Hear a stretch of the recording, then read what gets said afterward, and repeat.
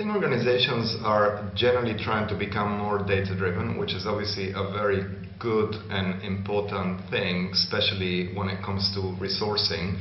So, although there's still progress to be made, organizations feel, I think, a little bit guiltier if they play it by ear. So they're trying to basically get hold of better data, scrutinize some of the external vendors better, and in general they're trying to work out how they can leverage technological innovations to make the recruitment and selection process less intuitive and more data-driven. So let's see how far they get, but I think we can expect some progress in the field.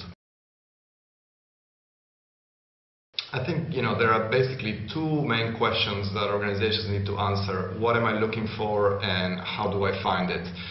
For the first one, which I think is the key and critical question, they need to ensure that they align the resourcing goals with the wider strategy and do a good need analysis, also a good job analysis, so that they really know what are the key qualities or attributes that they're looking for. And then for the second one, how do I find that? I think it's really leveraging the whole body of knowledge and the science as to how accurate different tools and methodologies are.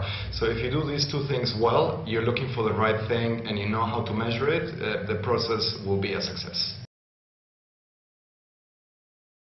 I think the main advice is to develop expertise.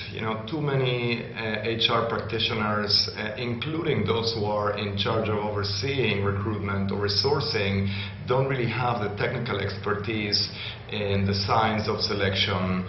And so, and this is a very technical area of HR where the science needs to be dominant and needs to be driving the process.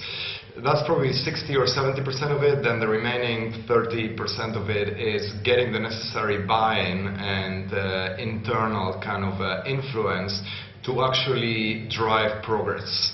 But if I have to think of one differentiator, it is really getting the technical expertise in industrial organizational psychology to understand the science of resourcing.